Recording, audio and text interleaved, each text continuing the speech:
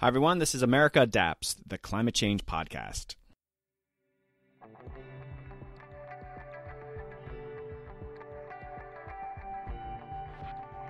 Welcome back, Adapters. This is America Adapts, the climate change podcast. This podcast is your voice and platform to talk about climate change. On today's episode, I have two icons of the environmental movement, Denis Hayes, co-founder of the original Earth Day, and Bill McKibben, founder of 350.org and legendary climate activist. I have to say, this episode is bittersweet for me, though. Even though I'm so excited to share these conversations with you, I'm recording this on the same day President Trump signed his executive order to roll back the climate change rules established under President Obama. He also rolled back the Climate Action Plan, which was dedicating money toward adaptation in local communities. Folks, if I may quote Vice President Biden, this is a big fucking deal, and not in a good way. These are very serious times. The president is living up to the very worst stereotype many of us had of him. That's why I think this episode is so important. First off, Denis Hayes, as I said, the co-founder of the original Earth Day, talks about that event, but he also shares about what we can do today to keep up this tradition of activism. And then Bill McKibben comes on to share a very sobering and yet ultimately hopeful message that we can do something. I hope their words inspire you to take action. The Climate Change March is coming up April 29th. Get involved. Their passion to undo these climate laws is a pale shadow to the passion in all of you to take action on climate change. Remember, President Trump's views don't represent the majority of the people in this country. For this podcast, I'm committed to bringing on guests to keep climate change front and center going forward. Please share your ideas for guests. Communicate with me. Before we get started, I want to mention next week I have on Judge Alice Hill, the former senior director of adaptation on the National Security Council under President Obama. So I want to jump right into this episode, but please stick around until the end to learn a bit more about what's going on with the podcast. I hope this episode inspires you to take action.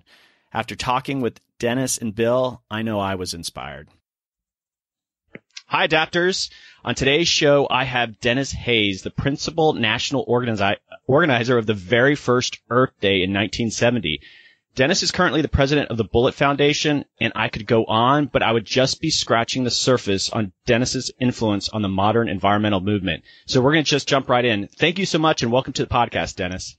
Well, thanks for that great introduction, Doug. Nice to be here. Looking at some of my guests, their backgrounds, it's very intimidating, and I'm truly honored to have you on. And so today I want to cover three topics. Earth Day, which I'm sure you've talked a lot about, but people want to hear from you on these topics. I actually want to talk about the Bullitt Foundation for a bit, and then the Earth Optimism Summit. So I hope you feel ready to talk about those three things. Sure, let's give it a shot. All right, I'm going to jump right into Earth Day. We're coming up on Earth Day, and you personally have seen a tremendous amount of environmental history unfold. And so I just got a simple question for you. How are we doing?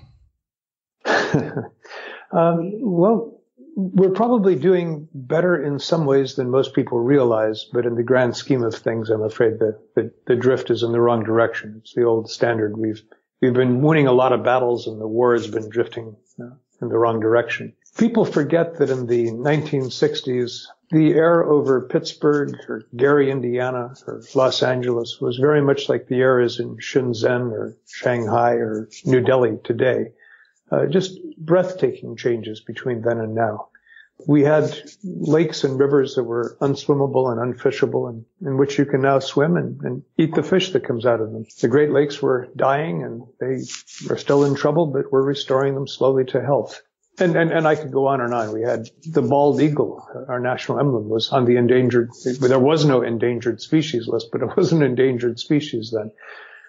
And in the immediate aftermath of Earth Day, the next 7, 8, 9 years, we've passed a few dozen important laws that have caused dramatic changes in the way that America does business. And by and large, that's been good for the environment. But the war, that's to say the big international issues, the existential one now being climate change, but ocean acidification, particularly migratory species that you can't save in one small ecosystem. You've got to somehow provide protection over migratory routes that may stretch thousands and thousands of miles.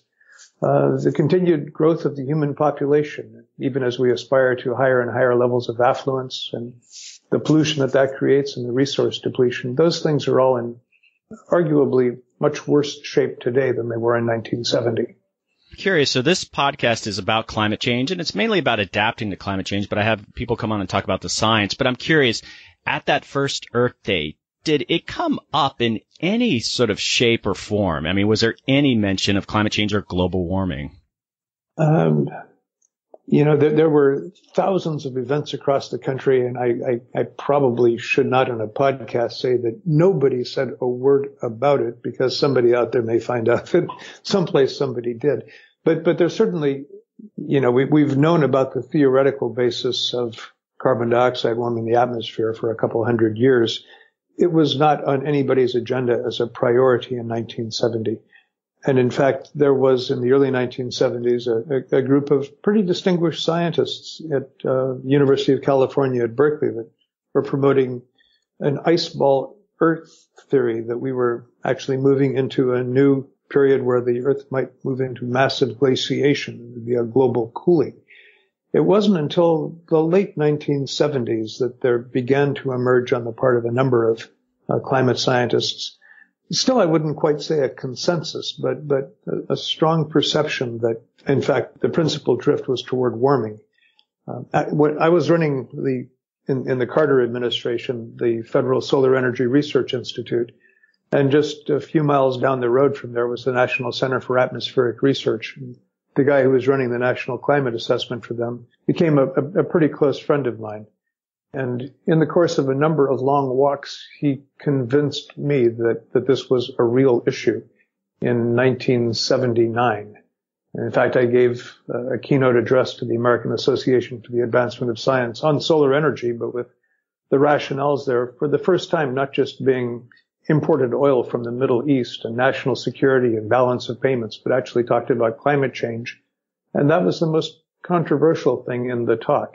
Everything else people accepted. Climate change as late as 1980 was not a consensus. I guess the issue about the political environment at the time, and I'm just curious, I know it's kind of hard to look back or even speculate, but imagine what we know now about climate change, where the science is at, the warming that we've seen, and had that same situation come up like in 1969, 1970. How do you think that would have been built into that first Earth Day?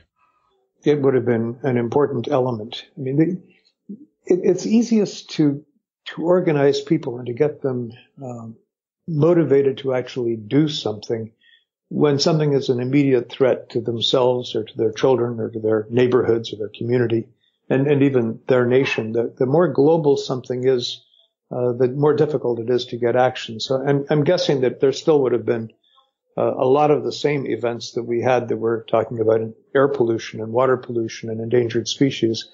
But it turns out that a lot of the things that people were talking about, which was the sulfur dioxide, for example, that came out of power plants, and the nitrogen oxides that were coming out of automobile tailpipes, we would have just had to add carbon dioxide to both of those things. You do precisely the same event, but it then would have had a global warming aspect to it. I mean, the thing that was different in 1970, and why in an alternative reality I wish we had known more about this issue then, is that in 1970, the environment was still a fairly bipartisan issue. Richard Nixon had not yet completed the Southern strategy, where he sort of dumped the liberal Republicans from New England and even some in the Midwest and the far West in order to get a solidly Republican bloc that he stole away from the Democrats after the Civil Rights Act and the Voting Rights Act, and transformed America into a much more polarized society. But back in 1970, people still paid attention to science. They paid attention to facts. If you made a compelling argument, it didn't just run into the shoals on one side of the aisle because it had been advanced by a president from the other side of the aisle. I don't want to paint this as a perfect political environment, and it was enormously frustrating in a great many ways, but compared to 2017, it was actually pretty good. That was my next question. And as I was preparing to talk with you, it occurred to me that the timing of climate change has really been terrible for us. And it's like you're saying, had we seen, like in the last 15 years, we have just seen many of the impacts, and we're seeing the ice melting. And so had the timing of all that been closer to when you were organizing that first Earth Day, would we have really gotten a robust response? And it's just, I mean, you don't control these things, but climate change really reared its ugly head. The timing wasn't good. Yeah. No, without a doubt, that's correct. There was another perturbation. We are all now fixated on Trump, but the first of these perturbations was really Ronald Reagan. Jimmy Carter's approach to energy, which was not perfect, but it had a number of strong points, was driven in very large measure by a desire not to be dependent upon Middle Eastern oil and to reduce air pollution and to reduce the flood of our money going to the Middle East and what that was doing to our balance of payments. But within it, he called for a goal of getting 20% of the nation's energy from renewable sources by the year 2000. And my institution had $2 million from the Department of Energy, which in today's dollars is probably $6 or $7 million to spend on a detailed study involving the other national laboratories and a half a dozen principal research universities to map out how to get there.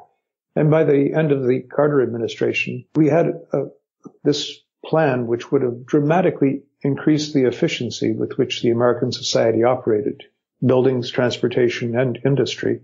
And then of the residue gotten easily, we believe, at least 20%. And actually, we found that with the right incentives, we could have gotten as much as 25% of all the nation's energy from renewables by the year 2000. So without climate even being an important driver behind that, we would have, I mean, if that had happened, then by today we would probably be 45 or 50% renewable. And climate change, instead of being an existential issue, would be a relatively back burner issue. And America would be exporting the technologies that we had developed back in those periods to the rest of the world instead of importing them as we are today. Because when Ronald Reagan came in addition to symbolically ripping the solar collectors off the roof of the White House, which is what everybody knows, he also reduced my budget by 80%, fired 40% of my staff, fired 100% of our contractors from the major research institutes in the country, including 2 that went on to win Nobel Prizes later. I mean, it was just a catastrophe. So even if we had known about climate change then, I'm not sure that by the time you got to 1980, we wouldn't have run into the same ideological opposition. I always tried to figure out exactly why a conservative president who kept talking about states' rights and individual responsibilities would be opposed to distributed energy sources. And I've never come up with an intellectual reason, but I think it's he sitting down with his domestic advisor, Ed Meese, and his Secretary of Energy, Jim Edwards. Neither of them knew anything about the subject. And basically discussing, so do we want to have Ed Teller's energy source or do we want to have Jane Fonda's energy source? And wow. On that sort of basis, just wiped out the technologies that this country had pioneered for the previous dozen years. Well, that's a good point. I think historians will look back at, they talk about trajectories of carbon, and like you just described, the early 1980s could have been that trajectory of really lowering that carbon footprint, and yet it's going to be a lost generation. Yeah.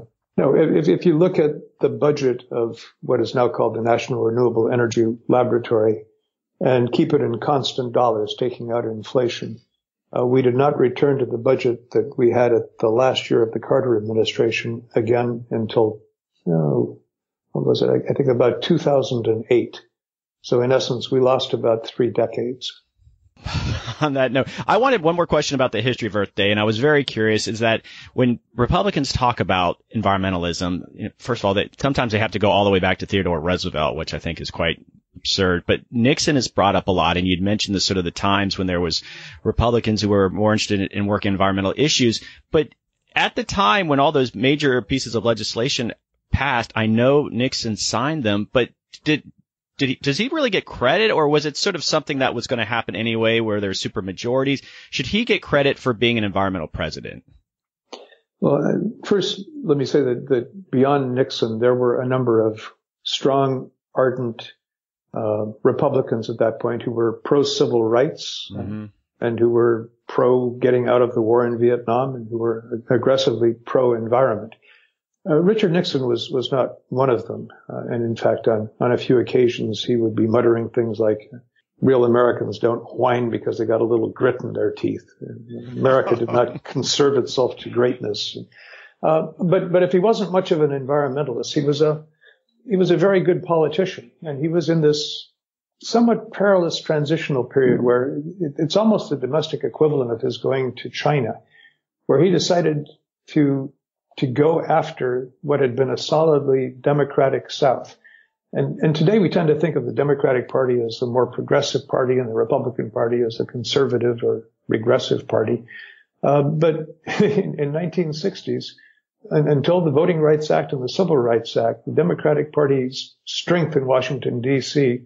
grew out of a series of committee chairs and absolutely deliverable votes from a segregated South that was just terrible on a whole bunch of issues. Nixon realized that after Lyndon Johnson pushed through those civil rights measures that the South was up for grabs, and he went out to grab them. At the same time, he didn't want to lose all the progressives in it. I mean, the first African-American senator, reasonably progressive one, post-Reconstruction, was Ed Brooks, a Republican out of Massachusetts. We had just person after person, Pete McCloskey, who was just an ardent good guy, John Lindsay, who was a real threat to Nixon as a potential presidential candidate as the mayor of New York. So on Earth Day, Nixon's glancing out. We've got this huge crowd on the Mall in Washington, D.C. He turns on the television set, and there's estimates of more than 1 million people in New York City, and John Lindsay giving a speech from the top of this gigantic stage. And he realizes that, this environment thing seems to have some legs underneath it. And according to John Ehrlichman, who was his chief domestic advisor, who then got caught up in Watergate and was sent to the slammer, when he got out, his son, or one of his sons, was a paralegal who worked for me at that time, and stopped by to visit his son. We all went out for dinner, and his version of this, which is a little bit self-serving, but I tend to believe it because it's in my interest to believe it, is that Ehrlichman is sitting with Nixon in the White House. They see all these things. Nixon says, "What are we going to do about this?" I mean, they might strip away a big part of the party. And Ehrlichman says, "So you remember that study that you had Roy Ashe do a few years ago?" Ashe was the head of Litton Industries, and he did the study on governmental reorganization. He says he had within it an environmental protection agency. And the beauty of it, Dick, is we're already doing this stuff. So you do air pollution, that's stuff that we now have in health, education, and welfare. Water pollution, that's over at Interior. Radiation, that's at the Atomic Energy Commission. Pesticides, it's at the Department of Agriculture. You just take all those programs out, you put them all together, might even save a little bit of money, call it an environmental protection agency, and all of a sudden you're a player. And at least according to Ehrlichman, that's how a pretty anti-environmental president actually, through an executive order, set up the first EPA in the world. Wow. Another thing, just a small point, you went through and saying Nixon signed all that legislation. He actually signed the Clean Air Act in 1970. He vetoed the Clean Water Act in 1972. That went back to Congress, and they overrode it with not just super majorities. It was like 98% in one chamber, and I think a voice vote in the other chamber. They just slammed Nixon. And after that, he signed every environmental bill that came across his desk. Interesting. So I have one more question about Earth Day for you. And the 50-year anniversary is coming up. Are you going to be involved with that? Well, I don't know. I'm getting along in tooth. There's some point where you sort of have to realize you're no longer a teenage radical. I will certainly be involved. I've sort of gone to emeritus status now in helping people with fundraising and helping them line up speakers and sometimes helping open doors that were otherwise. But this is a young person's game, and the leadership for pulling this together really ought to be people who are not in their 70s. I do hope you're involved in some capacity, and it sounds like you will be. And I think, especially with who will be president at the time, it'll probably be a really big event. And well, I should say the hopes for it is not that it's a really big event in the United States, but rather that this may be certainly incredibly hard. The question is whether it's impossible. We'd like to get the period between Earth Day and World Environment Day. This thing was sponsored by the United Nations. There's about a 1-month gap there. And we'd like to have that as a whole period globally where people are wrestling with issue after issue after issue. The things that are important to people in their own countries and their own communities, and then the things that are important globally. It was important as recently as maybe 1990 to have a day where you focused attention on stuff and you could actually change people's minds. But with today's attention spans, stuff that comes and goes in one or two news cycles has no residual effect. And we have to somehow, I think, get environmental issues, which, let's face it, we're talking about the sustainability of the planet and the future of our species, up there sufficiently strongly for sufficiently long that people begin to actually pay attention and ask, what does this mean for me and what should I be doing about it? So rather than a big day, I'm hoping we're going to have, using all sorts of multimedia things and a lot of podcasts and a lot of digital technologies as well, have this day after day after day after day into people's minds. And hopefully, if we have not done anything on climate by the year 2020, we will be creating the same sort of irresistible force around it by then, as the evidence just continues to pile up, that even a recalcitrant Congress will do something dramatic. Well, that sounds like an exciting approach. I hope to play a role myself with the podcast. I think that, yeah, there's roles for everybody. Dennis, I have a couple more areas here I want to kind of get through quickly, but you're the president and CEO of the Bullitt Foundation. What is the Bullitt Foundation? The Bullitt Foundation is a Seattle-based environmental philanthropy that operates in a relatively narrow geographic area that we call the Emerald Corridor. It's from Portland, Oregon, west of the Cascades, up through Seattle and onto Vancouver, British Columbia. It's, if you will, maybe the easiest place on the planet for somebody with our values to operate.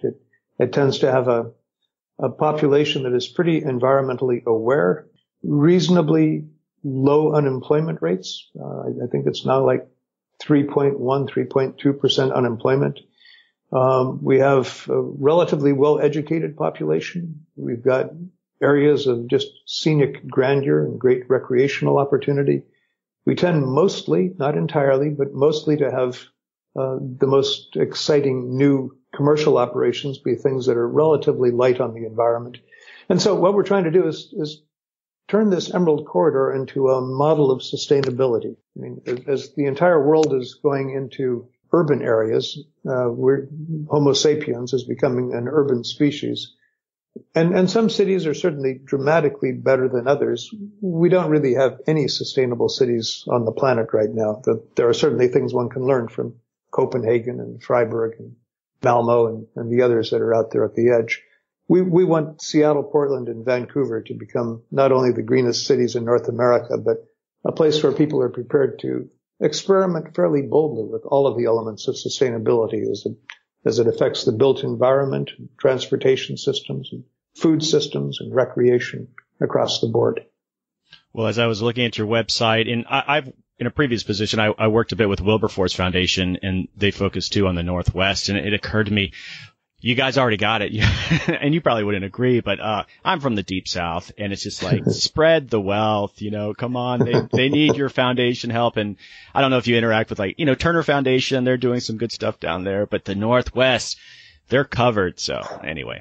In fact, if you link Wilberforce and Bullitt together, we become kind of a cool approach, because we spend basically all of our money where humans are living and involved, and Wilberforce spends essentially all of its money where there are few people. In fact, people sometimes say that the farther away you are from the nearest settlement, the more likely you are to get a Wilberforce grant. So between the two of us, we actually do a nice job in this part of the world. Well, just quickly, this podcast, most of the guests that I have come on, they're adaptation experts. And I know that some of the initiatives that you're doing, especially with the built environment, you talk about resilience and resilient buildings and communities. And is that a relatively new thing? Because adaptation isn't this emerging field. And I know the buildings, it's about your energy footprint and such, but do you feel like it's something that you're exploring even more? Because, it is a different thing when you're thinking about climate change impacts, and has that altered the sort of groups that you're funding and how you approach things when you think about resilience, or have you been doing that since the beginning? Well, clearly the drift is toward a greater emphasis than there was 10 years ago, when basically our attitude and broadly the attitude in the community is don't even focus upon how we are going to be coping with climate change. We have to put all of our energies into avoiding it. But today, we can't avoid it anymore. The stuff that is built into the system is going to be bringing about dramatic changes. So you have to figure out a way for us to deal with what is now inevitable. However, it's not inevitable that we're going to continue to get more and more and more carbon into the atmosphere until we've burned every ounce of coal in the ground. We are still very much into prevention. But part of the prevention is, as you say, building structures, buildings, transportation systems, food systems that will be more resilient in the coming climate era. Well, have you sort of set benchmarks, at least at the Bullitt Foundation? I'm from Florida, and you have like cities like Miami that are doing some incredible work on adaptation planning. But there are a lot of people that are saying that, okay, well, at the end of the century, you're going to be underwater anyway. And so are they not really being realistic? And are those issues kind of coming up in the Northwest? Do you approach it with, we might have to let some things go? Or is it, no, we can make these entire communities sustainable? Yeah, we have some places, they tend not to be places where there were a lot of people now living, except some coastal communities that basically it's difficult to figure out how they would be resolved. There are some native communities that may well be doomed. But if you look at the projections, and this is also another thing. I mean, environmentalists tend to be people who, maybe it traces back to our toilet training or something, tend to be a little bit pessimistic when you're looking at the options. That by and large has served us well. We've generally never overstated how bad things were going to be, but we tend to take a fairly bleak view of it. You can build a decent case that, given what the lag times have changed and the current consumption patterns of the world and the likely future trajectories, that, for example, the Everglades may not be salvageable. I mean, well, the national environmental community has poured an enormous amount of energy and money and stuff into saving the Everglades. Well, if it's all going to be basically infiltrated by salt water and killed, then maybe that's something that at some point you have to say, geez, that's similarly historic preservation. I mean, is there a city that brings more unique charms and talents and culture to America than New Orleans? But is there some reasonable chance right now that New Orleans is simply doomed? It's going to be one hurricane after another at various intervals, and it's just an expense that we will not be able to continue. It's that level of adaptation that basically says, you've only got so much money. What is it that we're going to preserve, and what of it is absolutely lost? At the very least, I would hope that we're going to find ourselves with enough intelligence as a species not to be having major new developments into things that are in pretty bad shape in terms of a 25, 50-year time horizon. I mean, Dubai, you take a look at the artificial islands that they've built off the coast of Dubai, filled with these breathtakingly expensive condominiums, and there's just simply no way that those islands are not going to be underwater before those buildings go through their life expectancy. If I could make any recommendation to a foundation, and, I worked for the federal government, and it was very difficult for them to talk about things like planned retreat. It's just a political hot potato, and they're going to even have less of those conversations now with President Trump. But it seems like the foundation community, I don't know, maybe this is something the Bullitt Foundation already does, but going out there and funding groups that are having these workshops talking about planned retreat, because it's a conversation that's not happening enough, and we're not going to have, if it happens more quickly than we can have control over, it'd be nice to know that there's a record of at least thinking about this. So anyway, my 2 cents. Yeah. No, it turns out that the particular cities that we are focused on, I mean, and as you said earlier, this is kind of a charmed part of the country. It's one of the easiest ones to work on. Portland, Seattle, and Vancouver don't have anything that looks like Miami Beach. There are some areas that, if Puget Sound went up enough, or if the storm increased in frequency enough, you'd have to abandon it. But I don't think that there's anything right now that you can build the sort of case I would make with Miami Beach, that you should not build another new building there, because during the course of its lifetime, it's going to be uninhabitable. We do have areas, though, that are agricultural and silvicultural, and others that may, and we probably should be putting more effort into looking at them. And again, smaller coastal communities. The interesting thing is, when you talk about this, in terms of priorities, and what really kind of terrifies people, is that we also have the Cascadia subduction zone offshore here. We're going to be sometime in the same kind of time horizon we're talking about formidable climate change. having an earthquake that's going to be 9.2, 9.3, wow. 9.4, massive tsunamis. The last time that they had one of these things, there were no white people here and nobody, but native lore was of finding whales up at the tops of trees in the forest that had been thrown up there by the tsunami. That's going to be something that the coastal communities are vastly more worried about than an increase in storm battering and a bit of ocean rise. One place where there clearly is a little bit of, it's not exactly planned retreat geographically, but massive concern is in ocean acidification. And the shellfish industry and some of the other dependent communities here are trying to figure out what are we going to be doing as the things that constitute our livelihood cease to exist because of the increased acidity of the waters. Right. And I also would say just planned retreat could also be interpreted as, maybe there's agricultural industries around where you're at that need to just transition into other industries just because of how you're going to be sustaining those cities. So, yeah, I think it's going to take many forms. Yeah. My last question, or not necessarily a question, is that I think I'm going to get a chance to meet you in person. You're attending the Earth Optimism Summit, right? I am. I'm actually going to be covering it as media, so I hope to meet you in person.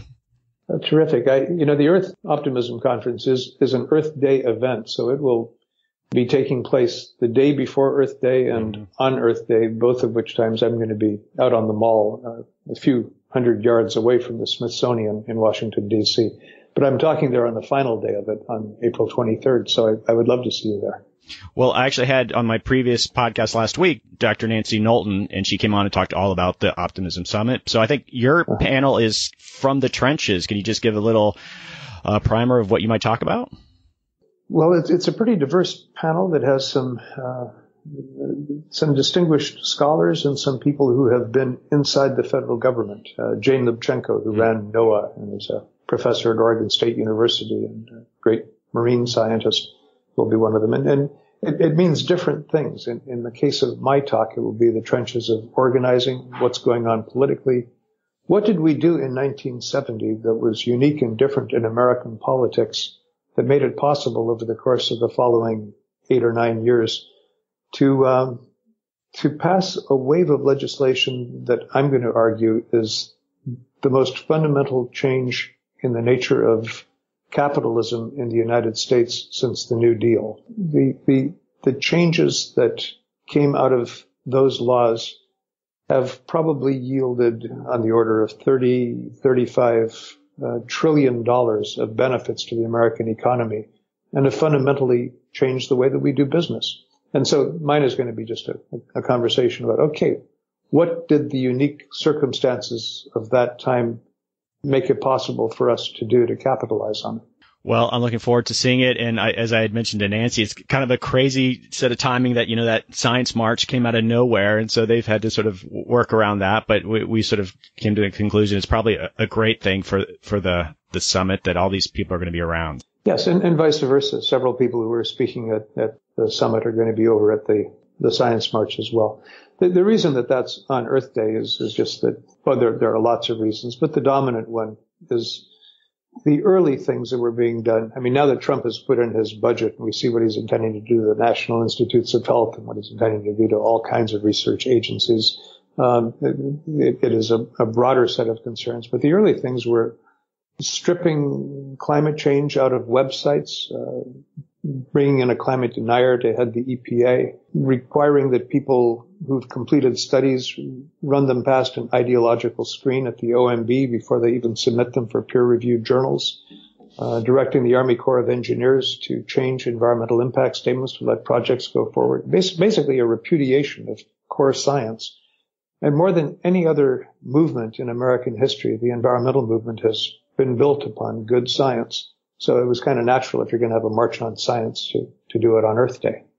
Only silver lining I see in all that, and all that is terrible, but sometimes when you have people agreeing with you, maybe with the Obama administration, you get complacent as a movement. So I hope what is happening now is just you're seeing these grassroots things pop up, and I'm encouraged by that. As you should be, and there is a great pendulum in American politics that the farther you pull it in one direction, the more that it tends eventually to swing in the other direction. But don't be too sanguine about it. I mean, we are now in the unexpected position of having anti-science and anti-environmental people dominating the executive branch of government, both houses of Congress, and much of the American judiciary. It's pretty difficult to figure out where you're going to get purchase. And so we need to be aroused, motivated, mobilized, and we've got to change that circumstance. This has been a fantastic conversation. I appreciate your time. I just, first of all, just want to say thanks. You're part of environmental history, and I hope you continue to be. All of us look to some of the things that have happened since 1970, and so thank you for your service in that respect. But thanks again for coming on the podcast. It was a pleasure, Doug. Take care. All right, everyone, this is America Adapts. Hey, Adapters, I hope you enjoyed that conversation with Denis. Coming up now is Bill McKibben, 350.org. On today's very special episode, this is very special for me, I have legendary environmentalist, founder of 350.org, and someone identified as one of the top 100 most important global thinkers. And of course, I'm talking about Bill McKibben. Welcome to the podcast, Bill. Hey, a pleasure to be with you, Doug. Bill, again, I'm just is enthusiastic that you're here. I'm just kind of speechless in some ways, and I guess I can't be as a podcaster, but, I just watched you on the Bill Maher show last week, and just want to say how hilarious you were on that show. I don't know if that was your first time on the show. I'd done Bill Maher one time before. Well, I was just going to say how hilarious it was. I didn't realize you kind of brought out all these sobering factoids on climate change, and yet your timing was sort of impeccable for these laughs. And I was really quite amazed that it was delivered with such humor. So it was really enjoyable to watch. Well, I'm glad. Those are the opportunities to try and kind of get the message out to large numbers of people. I think they've got an audience of about 5 million now, and we have to do a good job of the thing. Well, do you get a chance to sort of behind the scenes to talk with Bill Maher, and does he have a lot of questions for you? I mean, I think it's been an important issue for him. It has. No, generally it's all on the air. Everybody's busy, so.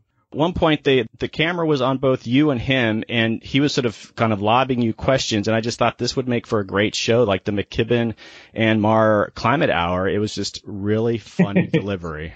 Yeah, I'm glad you enjoyed it. People, I was getting all sorts of questions, getting preparation for you, and I just, I want to start off kind of at the 30,000 foot level. There's a lot going on, and it's mostly bad.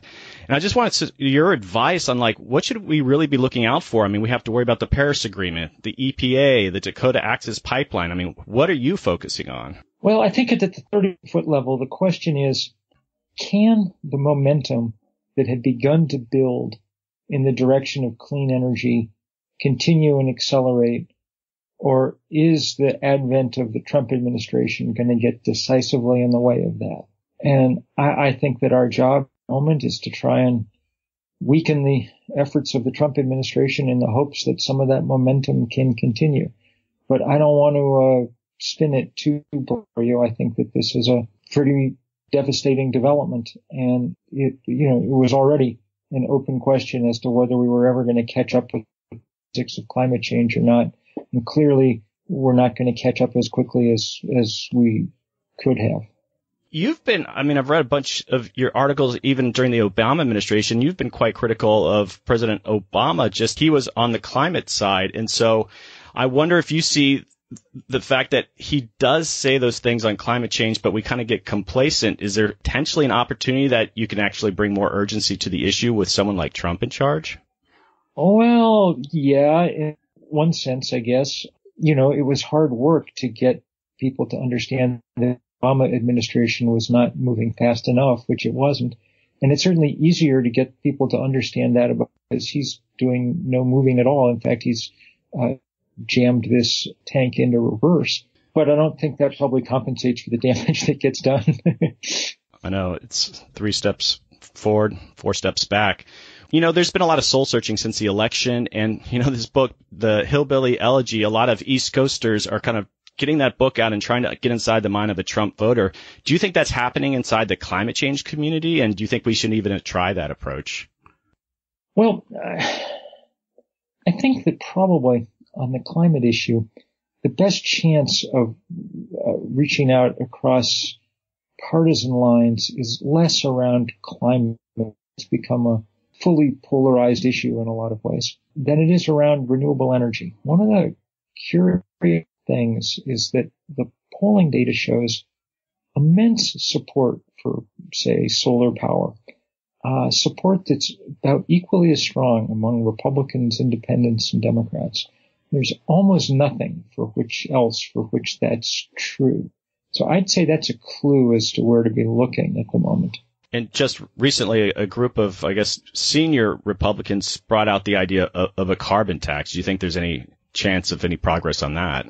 I'd be doubtful that Trump is going to do anything about that. I doubt it either. Bill, you're a legend in the climate change field, and so a lot of it has to with the ability of your, how you communicate with folks. And so I have a buddy named Randy Olson who published a book on narrative structure, and he created this narrative index, and he applied it to you, and you got one of the highest scores ever, and he's applied it to like Abraham Lincoln and Martin Luther King, and he called you a master of narrative power. I mean, why do you think you're such a great communicator? You said it was maybe your religious background.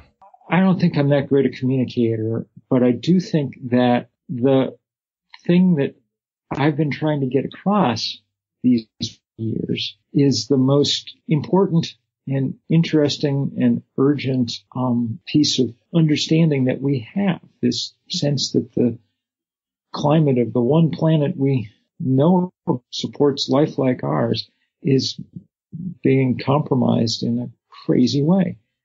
And I think that repetition, I've been doing this now for 30 years since I wrote the first book about it all, probably has something to do with that. And of course, I've learned a great deal about all the things that don't really work that well. So through the process of elimination, perhaps I'm getting better at it.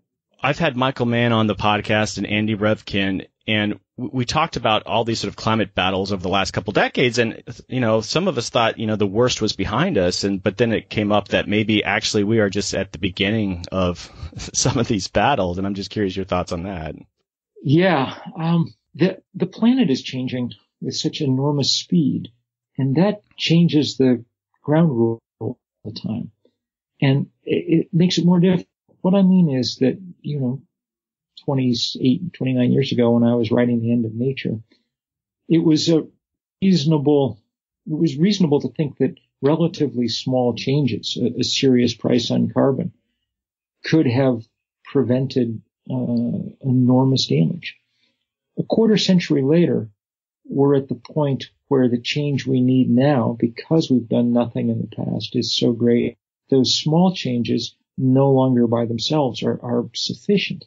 And so what worries me is that we get deeper in this sort of deficit with each passing year. And I worry that we're going to be ready to take 1980, 1996 levels of commitment, right about, 2020, when those no longer make much sense. Well, this is an issue we'll be dealing with for decades, but there is that kind of rhetoric that if we don't turn the corner in the next 8 years or the next 10 years, at some point we're going to hit that 10-year mark. And so does a climate activist kind of keep going at that point?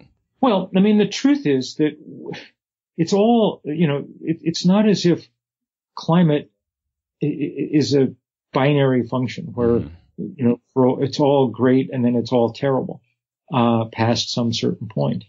2 degrees, for instance, is an important benchmark. There's a lot of scientific reason to think that 1.5 or 2 degrees Celsius takes us into very dangerous, very, very dangerous territory. But there's no one who won't tell you that 3 degrees will be a lot worse than 2 degrees, and 4 a lot worse than 3, and probably not in linear fashion either, probably in some fairly exponential fashion. So there's always going to be reason to keep fighting. I think that the work that we're doing now is simply to preserve the possibility that people can keep fighting in the future. I look around at the young people who dominate the climate movement and think my job is to try and keep alive the possibility that they can keep this fight going on. I think that's the best we can hope for at this point. Well, that was one of the questions I had. A lot of my guests come on and they deal on the adaptation side of climate change. How do we adapt? Because, we're seeing those impacts now. And so there's quite a robust culture of people adapting to climate change. And yet there's been some friction that people think that if you focus on adaptation, you're kind of giving up on mitigation. And I would disagree with that, but I'm just curious your thoughts. Do you think emphasizing adaptation at all is just a bad strategy? No, I mean, look, I think that the emerging climate science of the last 3 or 4 years is a lot better than what we've encountered even before then. And what I mean by that is that what it looks like now is that without the changes that we're facing in the future are so large that adaptation becomes all but impossible in any meaningful way. That is to say, when we thought we were looking at half a meter or a meter of sea level rise, that's one thing. It's an entirely different thing to be looking at 3, 4, 5, 6 meters of sea level rise in the foreseeable future. And so I think it actually means that the most important adaptation we can do is a lot more mitigation in an effort to slow those changes. I guess my mantra is something like adapt to that which you can't prevent. And there's clearly changes that have happened that we need to adapt to, but prevent that at all costs to which you can't adapt. And I think that's more powerfully the situation we're in right now. Is it all right if I use that quote? I love that quote. I haven't heard that before. So I think it encapsulates what people in that adaptation are doing very well. There is just that sense like if people don't get mitigation down, there's no point. We keep digging that hole. So, yeah. Exactly right. Next steps. I mean, it seems like President Trump's been president for years now. Each week something new and horrible, but we're leading up to something. And you had mentioned this on Bill Maher, and, we have the Science March coming up, but just a week later, there's the Climate March. And I was just hoping you could share a little bit about what that is and what we're trying to accomplish with that march. Well, it's a big gathering in D.C. on April 29th, which we hope people will come to. I think it'll be sort of like the one we did in New York. Going on 3 years ago now. And the point is pretty basic. It's simple. There is a large coterie of Americans who want action on climate change. You get 400,000 people together in a spot, subtlety and nuance get lost a little bit, but climate change is real and stop playing games with it. And B, we have an enormous opportunity here. The price of a solar dropped 80% in the last decade, which means that if we wanted to take action, we could. And in the course of that action, among other things, we'd kick off an extraordinary economic burst. I think that, there'll be a lot of labor people on hand, and I think that's one of the messages they'll really be bringing. If you're serious about jobs, then one to be serious about is our transition. So is that being coordinated with sort of international events too? Are you trying to get this all over the world? This one's mostly focused on the U.S. It'll be the 100th day of Trump's administration.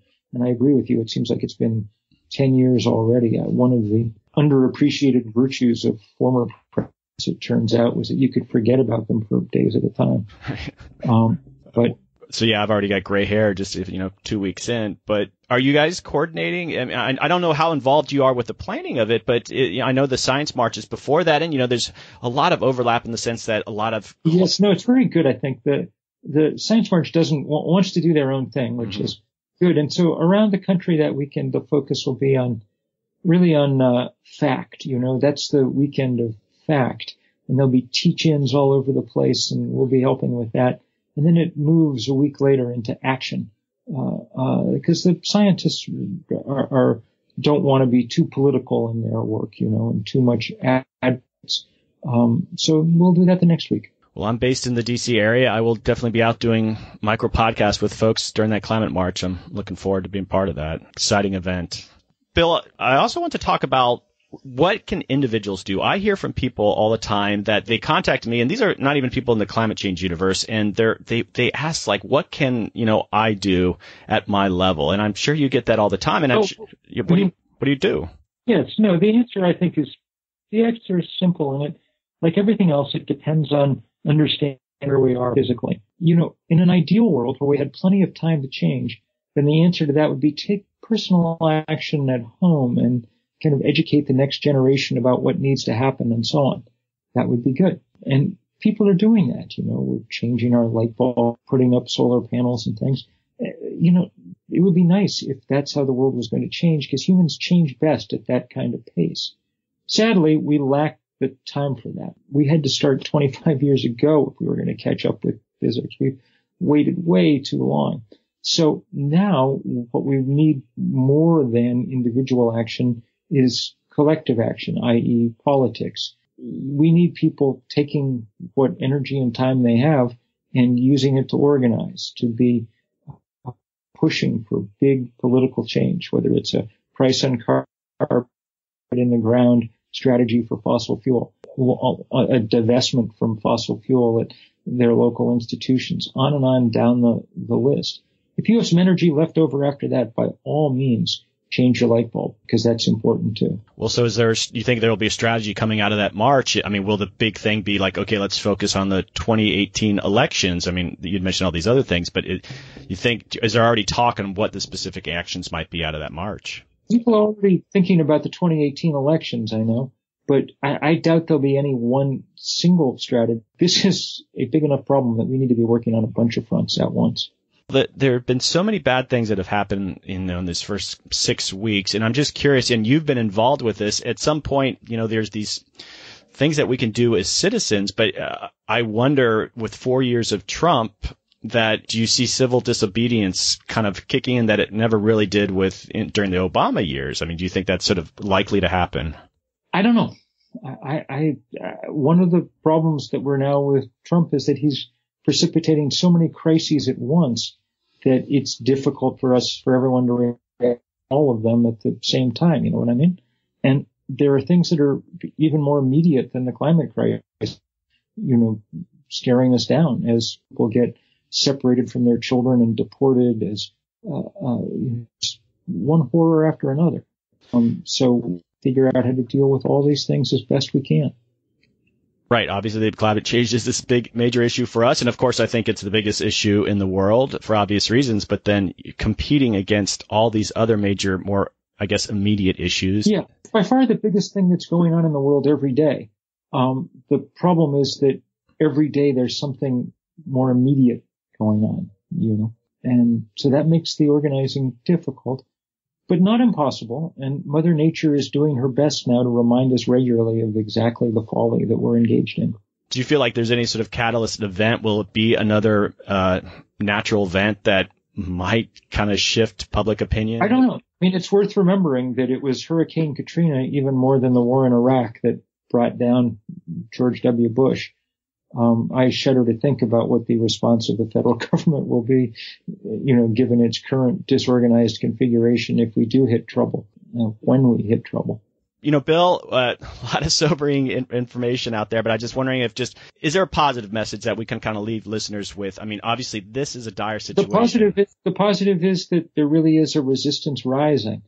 The planet's running a fever. We are the antibodies, and we'll see if we're kicking in time or not. It's an open question at this point, but thank God there are a lot of people stepping up. We did a long time to get started, but now we'll see if we fight this out with the fossil fuel industry. And Bill, one last question I ask all my guests is there a future guest that you would recommend that I could interview on the podcast? Oh, there are so many. List people for month and a half, but if I were you, I'd talk to a young man named Anthony Rogers Wright, who I think's been doing terrific and interesting work at environmental action, and I think your listeners will enjoy talking to him. Excellent. I'll look him up. I'll try to track him down, and I'll say you recommended him. All right. Take care, brother. Great pleasure for me, too. All right. Thank you so much. It's a huge honor. I appreciate you coming on. Good luck. Hey, folks, that is a wrap for this week's episode of America Adapts. Many thanks to Bill McKibben and to Denis Hayes for coming on. It was truly an honor to have them come on the podcast and talk about these very important issues. As I'd mentioned earlier, a lot of bad things happening in the news. I hope to keep focusing on these issues on this podcast, and I hope to hear from you. I say this every time. Go to my website, americaadapts.org. You can contact me. I'd love to hear from you, what you think of the podcast, ideas for guests, or just share your thoughts. And don't forget, I have a Facebook page and a community group that you can join. Just search for America Adapts and you'll find it. And please join. There's a vibrant conversation that occurs in that community group. I'm also on Twitter at USA Adapts. Please tweet me, and please consider sharing this episode. This is, I think, a very important episode for the Times. Share it on your Facebook page. Tweet about it. Let's get the word out, and let's get inspired by what both Denis and Bill have to say about these issues. They're leaders, and we should follow, and we have a lot to learn from them. Again, next week, I have Judge Alice Hill coming on the podcast. I'm very excited about that. In future episodes, I have Andrew Lewin from Speak Up for Blue, and I'm also going to be doing an episode on the National Adaptation Forum coming up in a few weeks. And so a full schedule for this spring. I'm getting geared up. I'll be recording live from the Science March and the Earth Optimism Summit. And the week later, there will be the big climate change march. And based on what the actions that occurred under President Trump, that march is hopefully people will be coming out swinging. And I'm excited to get out there and interview people and have some great conversations. Again, don't forget to subscribe to the podcast. You can go on iTunes and subscribe, or if you're on an Android, use Stitcher, whatever you use. Please consider subscribing so it shows up every week. And on that note, I want to thank you all again for listening. I love doing this podcast, and having these conversations with all these amazing people. It really is an honor for me. And again, please share with your colleagues and your friends, and let's get the word out, and let's create a movement here, learning about climate change and then acting on doing something about it.